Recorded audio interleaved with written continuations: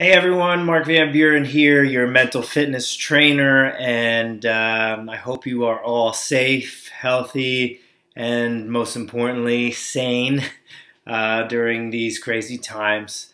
I just wanted to check in with you this week and actually share with you a practice that's called RAIN. So RAIN is an acronym and it stands for recognize, accept or allow, investigate, and then non-identification, or I've heard it translated also as nourish, and I like that one as well. Anyway, so this is a practice that you can use with any difficult feelings, emotions, states of mind that arise during these difficult times. You can put this RAIN into practice. It's very simple. It's not a formal practice. You don't have to be sitting in meditation. This is kind of on the spot when difficulties arise. So recognize the first part of this RAIN exercise or practice is just recognizing, right? That this is what this whole practice is all about, is paying attention, right? Because what normally happens is these moods or states of mind arise and we're not paying attention. We're unconscious. They become who we are and they wreak havoc, or they just, follow whatever the whatever they're going to do. That it's almost like double clicking something on your computer, right? As soon as you double click, the program starts to run. So when we're not paying attention, it's like double clicking on anxiety or depression or frustration or whatever it might be, and then runs its course, right? It goes and does its thing. If we're paying attention, right, then we have a chance, right? Then we have the potential for something different to happen, right? So that's the key here, is recognize. That's what meditation is. We sit down and we literally recognize what's happening, right? So in daily life, we're going through our day and then some mood starts to arise. We have to first recognize it. That's step one. Right? Step two is to allow or accept. Now, most of our suffering comes from not accepting, not allowing. I don't want this, right? It shouldn't be this way. I wish for something else, right? But whatever's arising within us is just true for that moment, right? It's an impermanent thing that's happening, but it is what's true. And to fight it is crazy. And I always say it's like a man or woman who goes outside and looks up, and every day they get mad because the sky isn't red, right? And that seems so silly to us to even think of that. Of course the sky is blue, and if somebody goes outside and says, it's not red, what's wrong? This is so stupid, I hate this, we think they're crazy, right? But if something arises within us, it's just there. That's what's present. So if it's anxiety, yes, anxiety's present in this moment. Right? That's just what's true. And to fight it is to be like that guy or girl that goes outside and says, blue again. This stinks. Right? So we want to accept and allow it. And immediately, this brings ease. Right?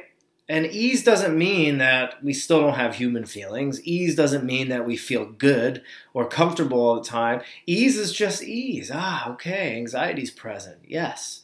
Right? It's letting go of the resistance, letting go of the contraction, right? Anxiety is uncomfortable enough. We can't really do much for that to stop that from coming up. So you know what? It's here. Let's not contract around it. Let's not make it worse, right? By adding tension and aversion and dislike all on top of that. Our stories, our judgments, expectations, shoulds and shouldn'ts. You see how, we just pile it on. So by accepting and allowing that unpleasant feeling to be there, we're not adding anything extra, right? So we can just be at ease with it. Yes, it might be uncomfortable, but we can still be at ease. The next part is investigate, and this is really, really important. We have to be willing to look, right? It takes courage to investigate, and it takes kind of a beginner's mind, right? Letting go of, I know what this is, or I already know my anxiety. Well, do you really? Have you ever felt it fully? Have you ever opened to it and taken a deeper look? And we're really trying to look at, the deeper cause. And also just the nature of it. What's the nature of anxiety? How long does it last? What does it feel like? Where do you feel it? What storylines are arising? Are you believing those storylines, right? So there's so much to really begin investigating. So it's important that you're not just recognizing and accepting, but then you're looking deeply at it. You say, what is this, right?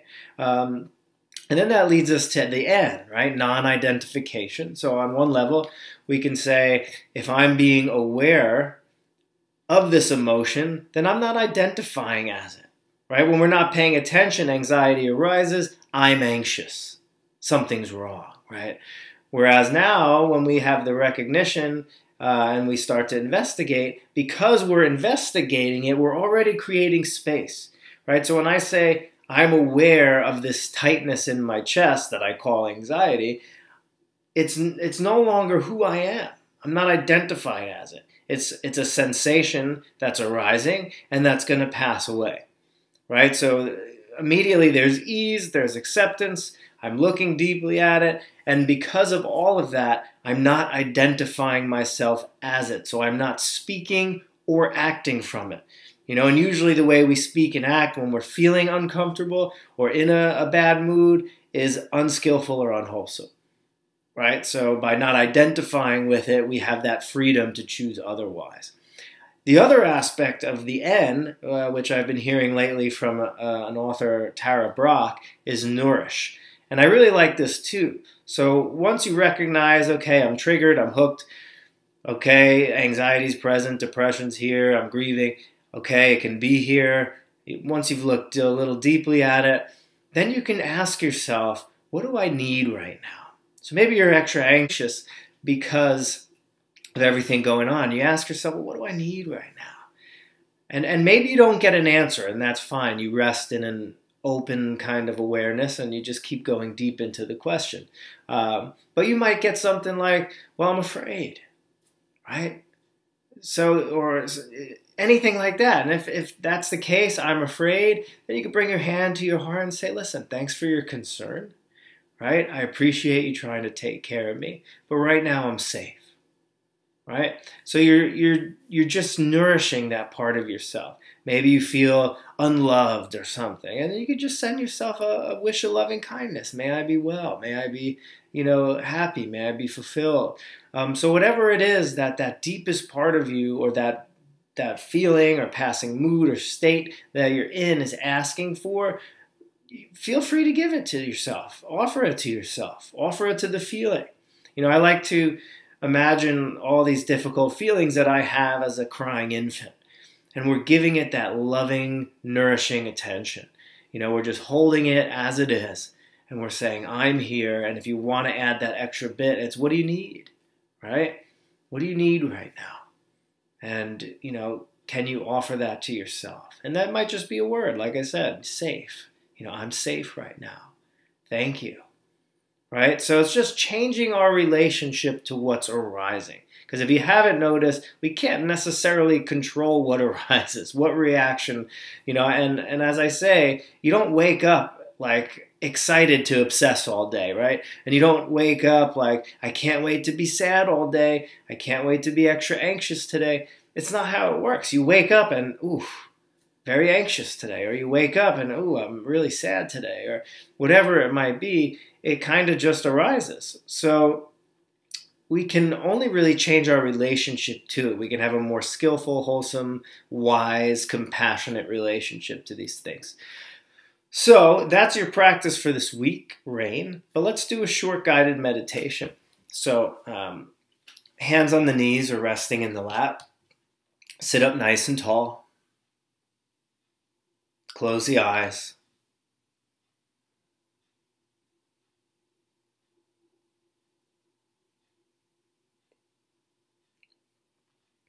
Let's start with 3 deep breaths. So a nice deep inhale through the nose and out the mouth. Good. In again. And out.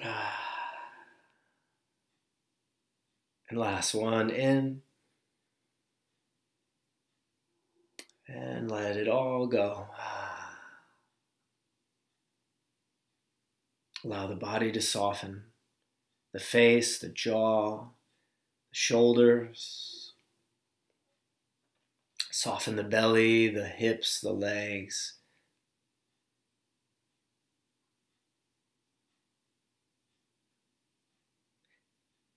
And in this moment, just start to recognize. Recognize what's happening without bias, without judgment. Hold whatever it is that's going on in your body and mind. Doesn't need to feel good, but just see what's true for you right now.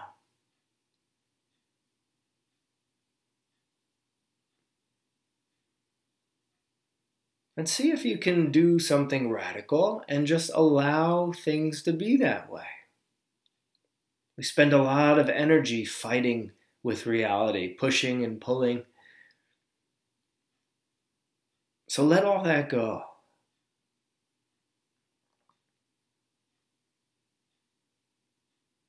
No more resisting, no more struggling.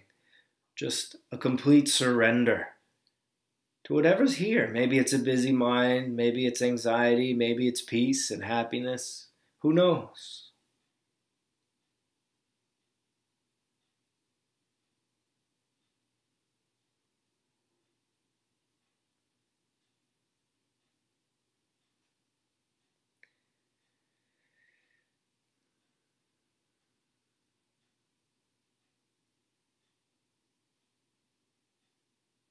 And then start to look deeply. Start to investigate. If there's a feeling present, well, what is it? Where is it? What does it really feel like? Is it as bad as you think? Maybe it is. But see if you can soften with whatever's there. Make yourself spacious enough to hold it, to allow it.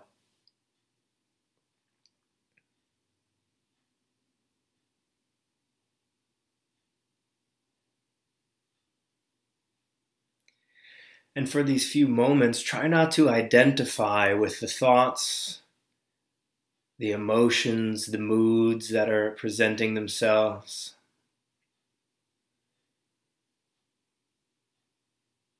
But rather see them just as passing experiences. It's almost like you're sitting in nature, and your thoughts are like the birds flying around from tree to tree. The emotions are like the leaves flowing down the stream.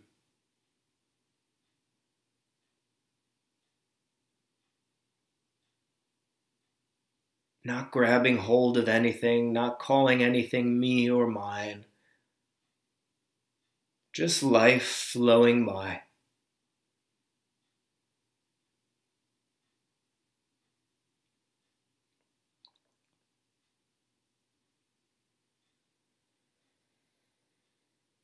And then let's bring our hand to our heart center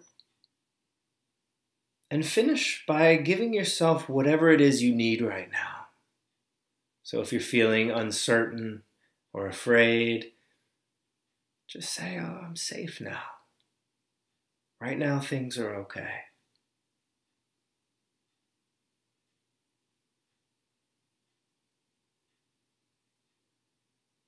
Or if you're really stressed out, just allow yourself to have some ease. You can relax for a moment. It's okay. I'm here.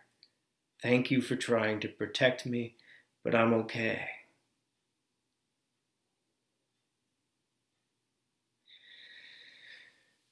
And then drop the hands. Take one more deep breath. Slowly open the eyes. So feel free to use this RAIN practice anytime. Recognize, accept, investigate, and nourish.